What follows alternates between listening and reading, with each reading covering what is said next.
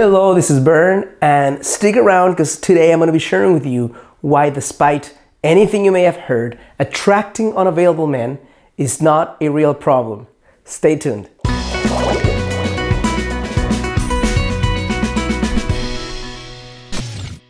Hello, this is Bern. Welcome to your greatlifetobe.com.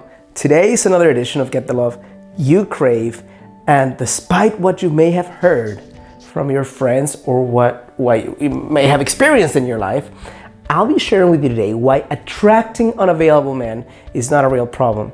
I get bombarded every single day with questions and with women who have challenges, who want to resolve their challenges in love. And one common theme or thread that I experience constantly is that feeling of, oh my God, what am I doing wrong? I'm attracting unavailable men, almost like, what's wrong with me?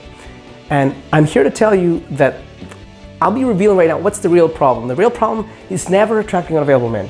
The real problem is being attached to or wanting to engage with unavailable men. That's the real problem, because the truth is, imagine your heart and your radiance and your beauty and your awesomeness as a magnet. And imagine that that magnet attracts all sorts of iron filaments, for example, right? Now, if you grow in excitement and passion and awesomeness, then you become a stronger magnet. The stronger the magnet, the more you attract. But you can create some filters to dissuade certain types of men from being in your energy field, so to speak.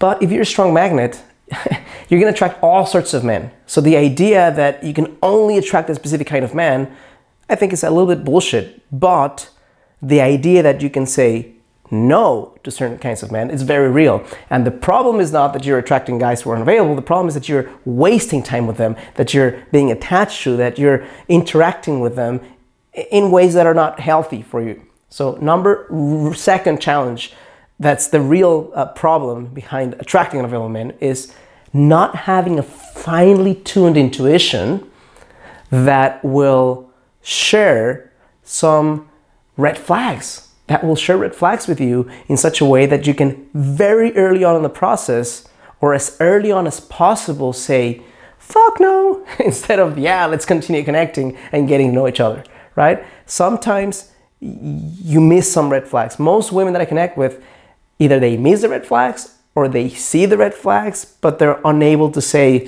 no, because they feel some strong level of chemistry, which leads me to my third point. The third real challenge of attracting unavailable men is secretly, subconsciously craving the intensity of the clusterfuck of pain and rejection and soap opera and Romeo and Juliet experience that you will have, which creates this kind of experience where it's more exciting to go through that than what you're going through in your day-to-day life. So when your day-to-day life is not super exciting, anything, including drama and shit in terms of emotions, and a guy who's not committing, feels more exciting in some way. It creates variety, it creates intensity.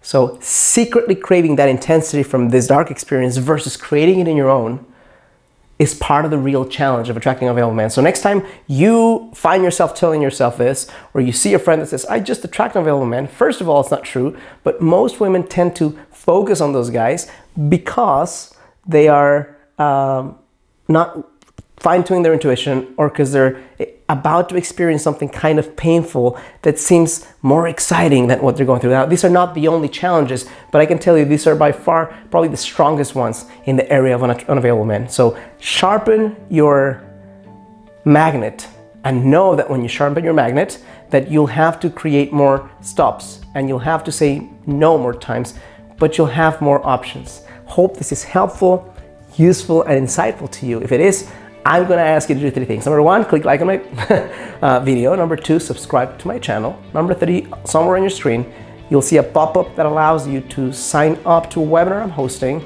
that will share with you a 3-step blueprint to find your soulmate in 9 days or less. This is very powerful stuff, and it's absolutely free. Thank you so much for connecting with me, and as always, I challenge you to live a full and a conscious life.